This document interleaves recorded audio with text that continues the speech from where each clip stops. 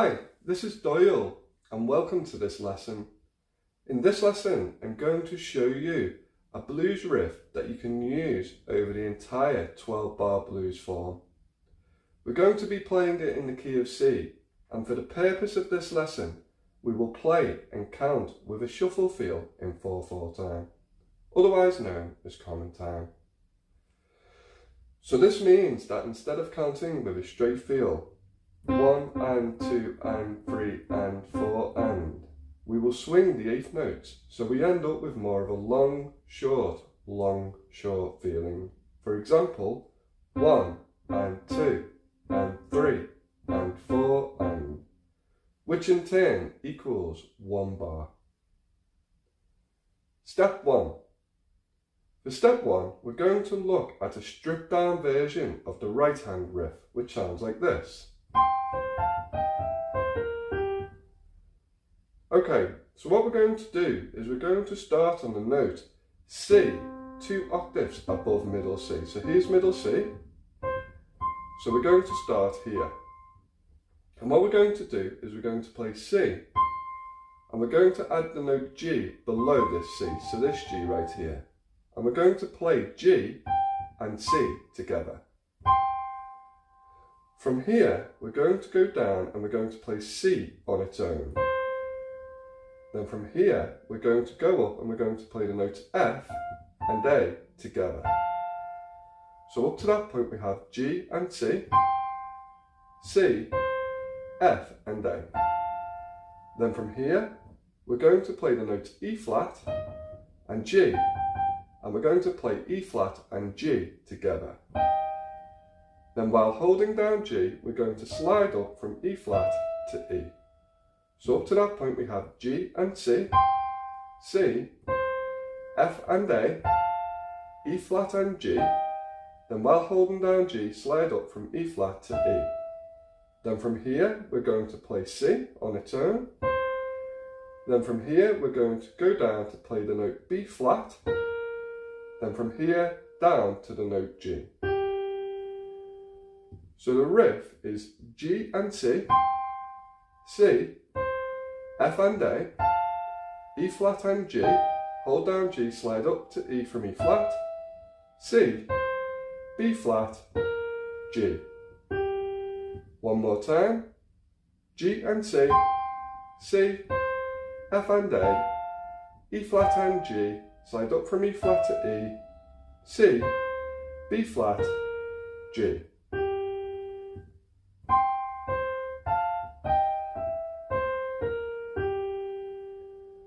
Now what we're going to do is we're going to look at the fingers I'm using to play this stripped down version of the riff in the right hand. To do this, we're going to number the fingers on both hands.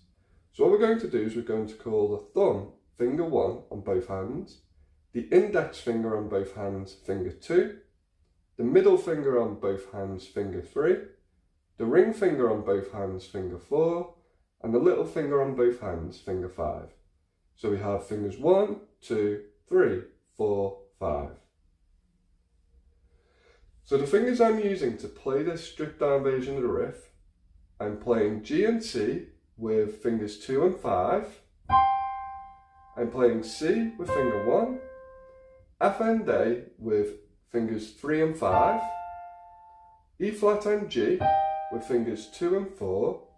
Then I'm sliding up from E flat with finger 2. I'm playing C with finger 1, B flat, you can either use finger 2 or finger 3 for B flat, then G, finger 1. So again, the fingering is 2 and 5, 1, 3 and 5, 2 and 4, 2, 1, and then I prefer 2 on B flat, and then 1 on G. So one more time, the fingering is 2 and 5, 1, 3 and 5, 2 and 4, slide up to E with finger 2, 1, I'm going to use finger 2 on B flat, and then finger 1 on G.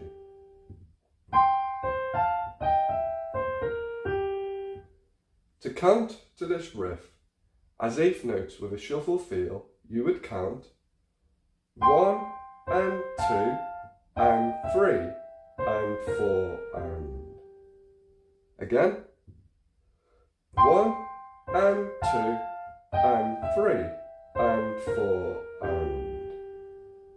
And notice that this riff is 1 bar long. So 1 and 2 and 3 and 4 and.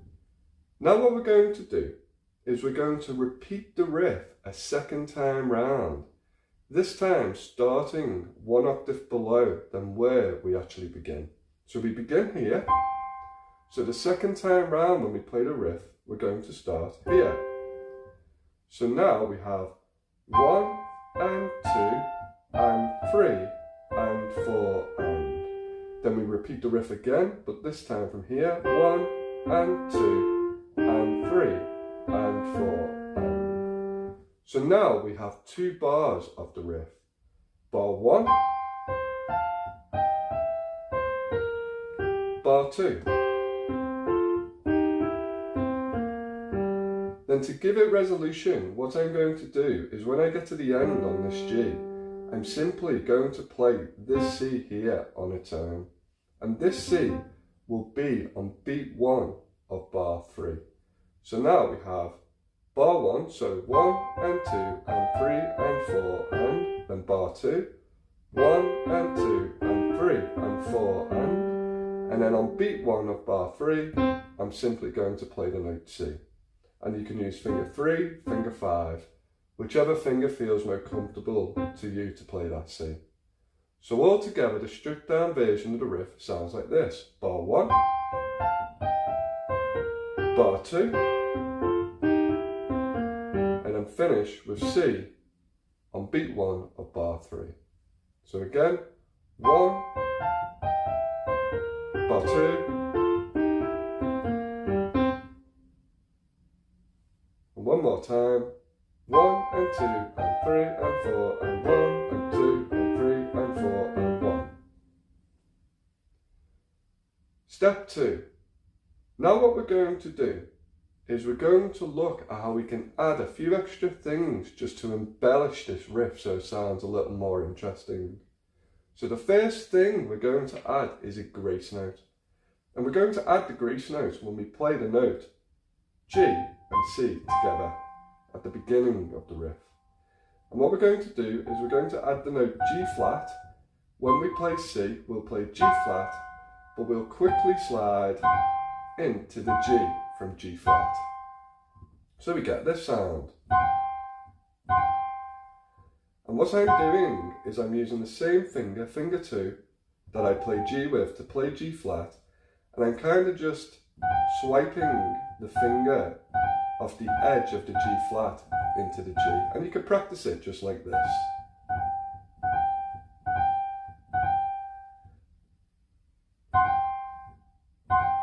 So again, you play G flat at the same time you play C, and you quickly slide into the G.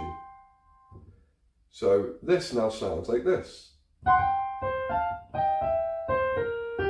And then the second time round, you do it again. So altogether, it sounds like this.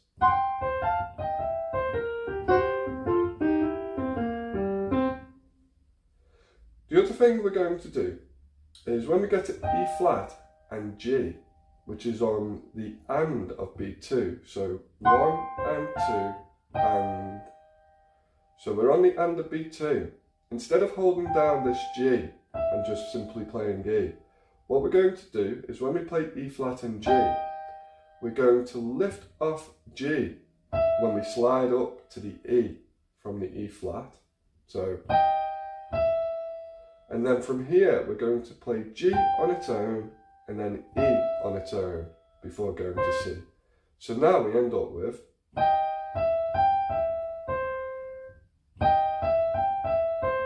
and you'll want to play this C on the and of beat 3. So if we go 1 and 2 and, we're on the and of beat 2, you want to slide up from E flat to E, play G, play E, and then hit C on the and of beat 3. So a way to practice this, you could count 2 and 3 and, again, 2 and 3 and, one more time, 2 and 3 and, So a little faster, 2 and 3 and 2 and 3 and 2 and 3 and. So in context it sounds like this: 1 and 2 and 3 and 4 and then 1 and 2 and 3 and 4 and a little faster: 1 and 2 and 3 and 4 and 1 and 2 and 3 and 4 and 1.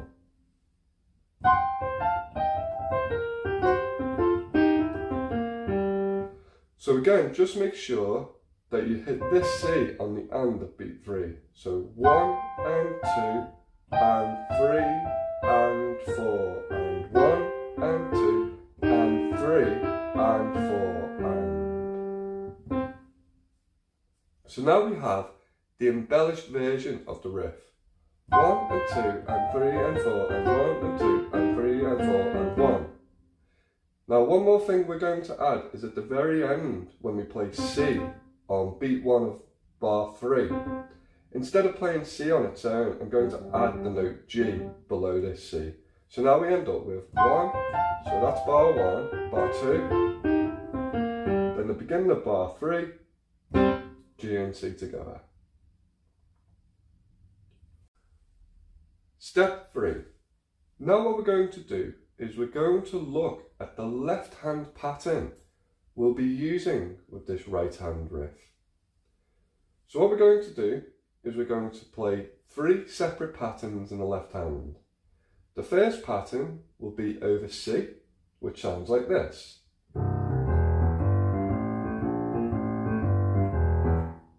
The second pattern will be over F, and it sounds like this.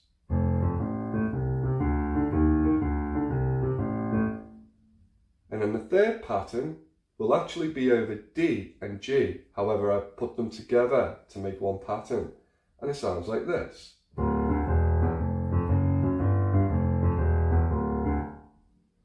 So first off, what we're doing is we're playing broken octaves in the left hand. And what that means is we're playing a bass note, and then we're playing the exact same note 1 octave above. So we get this sound.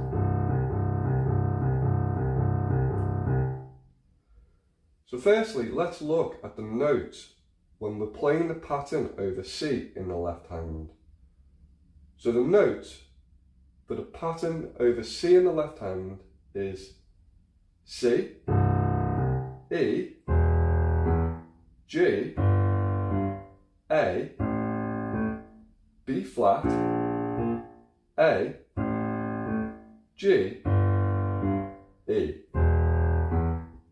Again, that's C, E, G, A, B flat, A, G, E. The fingers I'm using to play this pattern, I'm using the little finger to play the bass note, and then I'm using the thumb or finger 1 to play the note 1 octave above. Little finger, thumb, finger 5, finger 1, finger 5, finger 1, finger 5, finger 1, finger 5, finger 1, finger 5, finger 1, finger 5, finger 1. To counter this as eighth notes with a shuffle feel, you would count 1 and 2 and 3 and 4 and 1 and 2 and 3 and 4 and again 1 and 2 and 3 and 4 and 1 and 2 and 3 and 4 and notice that the octave note always lands on the and of the beat, and the bass note, the lowest note, is on the actual beat. So beat 1 and then the and of beat 1, beat 2, the and of beat 2, and so on.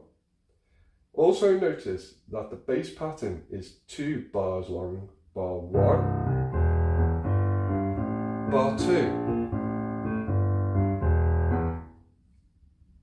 So that is the bass pattern we'll be using over C. C, E, G, A, B flat A, G, E. Now let's take a look at the bass pattern we'll be using over F. So F, we're going to start with the note F, and the notes are F, A, C, D, E flat, D, C, A. Again, the notes over F in the left hand are F, A, C, D, E flat, D, C, A.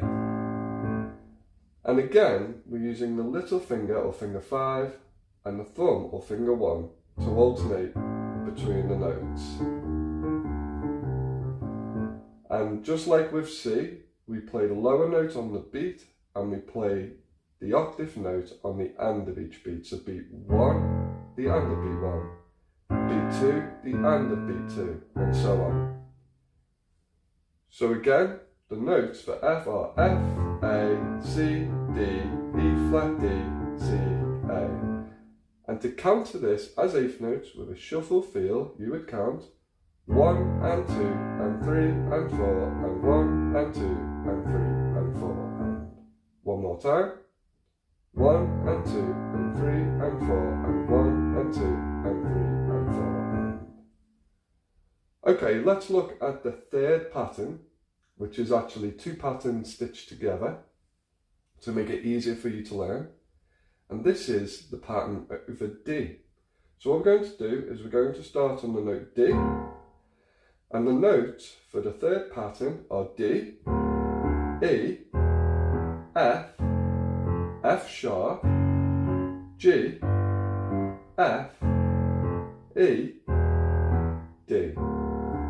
Again, the notes are D, E, F, F sharp, G, F, E, D. And just like with C and F, we'll be playing finger 5 on the lower note and finger 1 on the note an octave above. So finger 5, finger 1, finger 5, finger 1, and so on.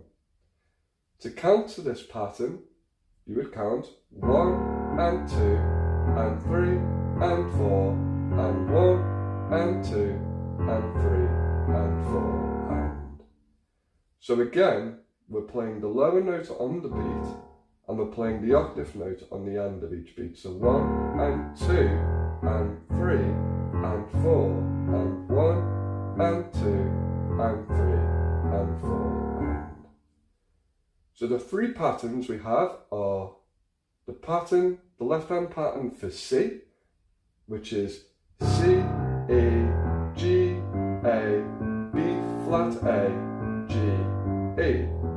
The pattern for F in the left hand, and the notes are F, A, C, D, E flat D, C, A, and then the pattern over D, and the notes are D, E, F, F sharp, G, F, E, D. Step 4. Now what we're going to do is we're going to put the left hand patterns that we've just learned in step 3 in the order that we'll be using them throughout the 12 bar blues. So what we're going to do is we're going to play 4 bars of C, then we're going to play 2 bars of F, then we're going to play 2 bars of C, 2 bars of D, then 2 bars of C. So this means because each pattern is 2 bars long, we're going to start by playing the pattern over C in the left hand, and we're going to play that pattern twice. So bar 1, bar 2, then we repeat the pattern, bar 3, bar 4, then we want to play the pattern over F twice, once, so we end up with 2 bars, so bar 5, bar 6, Then we'll play the pattern in C once, so bar 7, bar 8. Then we'll play the pattern over D twice, once again, so bar 9, bar 10. And then we'll play C once, the pattern once, so we end up with 2 bars. So bar 11, bar 12. And then you can just end with a low C. So again, the order that we're going to play the left hand pattern is 4 bars of C, 2 bars of F, 2 bars of C, 2 bars of D, and then 2 bars of C. So we play the C pattern twice, second time. We play the F pattern once, play the C pattern once, play the D pattern once, and then the C pattern once. Ending with a low C. So there are 2 ways you can think of the pattern over the 12 bar blues.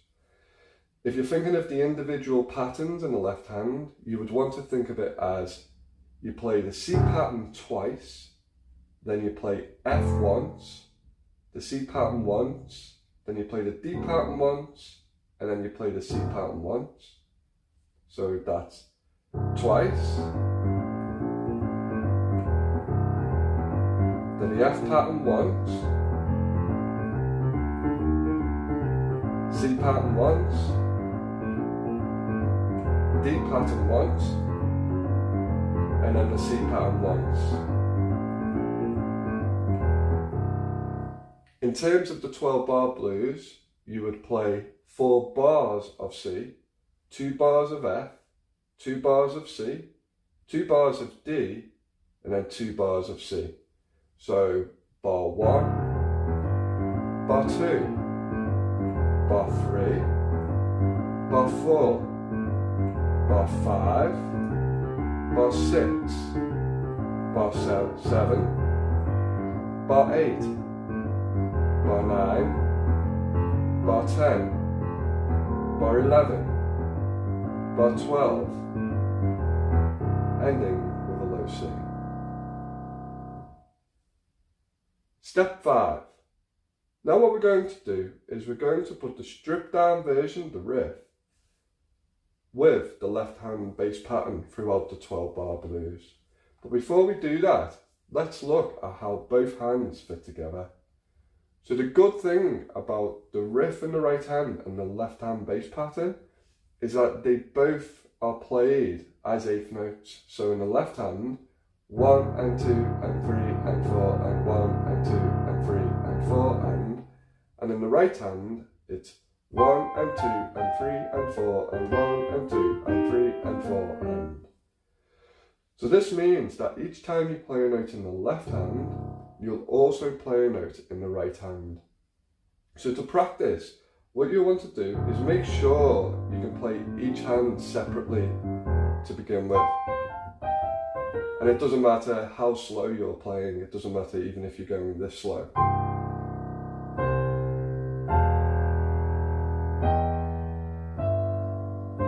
In fact, you should actually start at that speed. So what you want to do is each time you play a note in the left hand, you play a note in the right hand. So let's go through counting very, very slowly the 12 bar blues song. So 1 and 2 and 3 and 4 and 1 and 2 and 3 and 4 and 1. And then you'll try and do that again, but this time do it with F. 1 and 2 and 3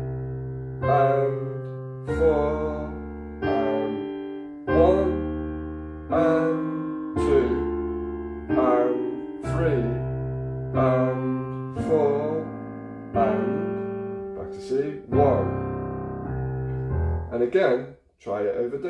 1 and 2 and 3 and 4 and 1 and 2 and 3 and 4 and 1.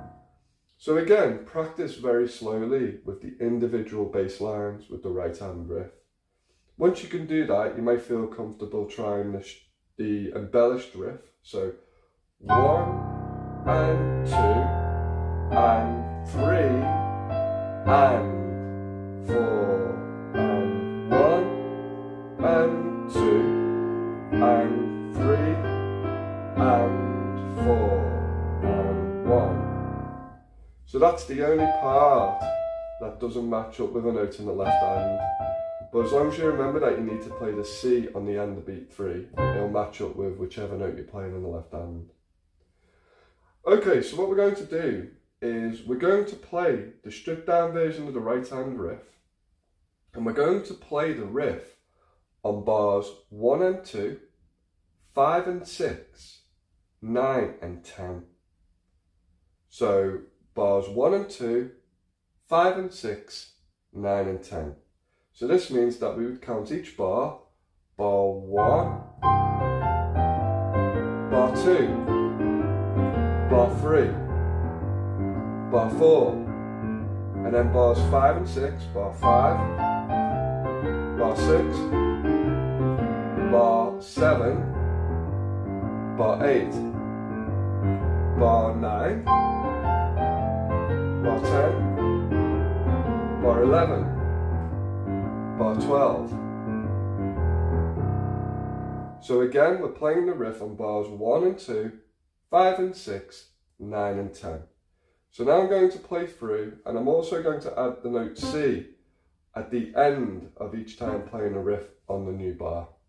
So, bar 1, bar 2, bar 3, bar 4, bar 5, bar 6, bar 7, bar 8, bar 9, bar 10, bar 11, bar 12. So let's try that again, this time with the embellished riff. So bar 1 and 2, bars 5 and 6, bars 9 and 10, we play the riff. So bar 1, bar 2, bar 3, bar 4, bar 5, bar 6, bar 7, bar 8, bar 9, bar 10, bar 11, bar 12.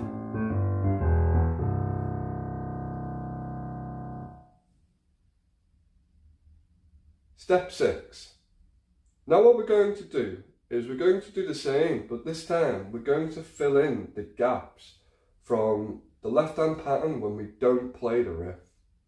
So this means that on bars 4, 8 and 12, we're going to simply play the note G and C. When we finish the riff,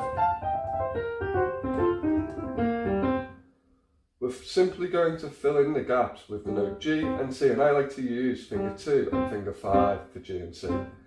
And we're going to play G and C on beat 1 and on the end of beat 2 on bars 4, 8 and 12. So for example, we're still playing the riff on bars 1 and 2, 5 and 6, 9 and 10, but on bars 4, 8 and 12, we're going to play on beat 1 on the end of beat 2, G and C. So let me play through slowly first. So bars 1, bar 2, bar 3, and then on bar 4, so bar 4, 1 and 2 and 3 and 4, and then bar 5 and 6, 5, bar 6, bar 7, and then again on bar 8, so 1 and 2 and 3 and 4, and bars 9 and 10, 9, bar 10, bar bar 11, and then again on bar 12, so 1 and 2 and 3 and 4. So again, we play G and C on beat 1 and on the and of beat 2 on bars 4, 8 and 12. So all together with the simple stripped down version of the riff, we have bar 1, bar 2, bar 3, bar 4, bar 5, bar 6, bar 7, bar 8, bar 9, bar 10, bar 11, bar 12. And you might have noticed, I think on bar 8, I actually played G and C on a different beat. And that's something you can do once you feel more comfortable. You can play the G and C wherever you feel like you want to play it. So again, I'm going to play through again, but this time I'm going to play the embellished version of the riff. I'm going to play slowly, the embellished version of the riff, and I'm going to add G and C, and I might mix it up a little bit of where I add them on bars 4, 8 and 12. So bar 1, bar 2, bar 3, bar 4, bar 5, bar 6, bar 7, bar 8, bar 9, bar 10, bar 11.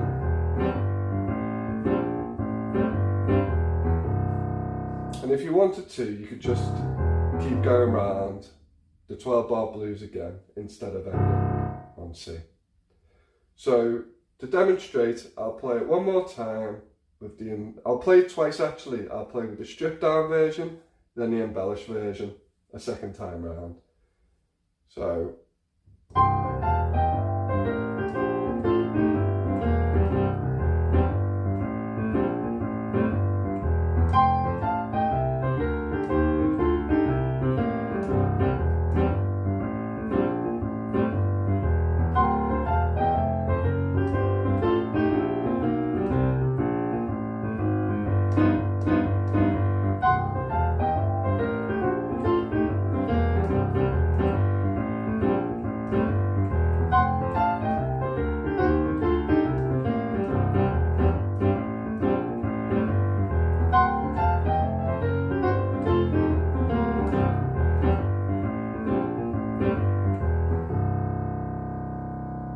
So again, you might have noticed me playing G and C at different places, and you also might have noticed the bass pattern, instead of going down here, I carried on going up.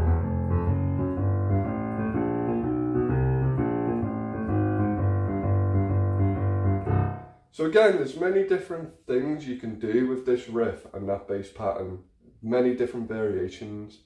But I hope you got something from this lesson, and I hope you enjoyed it.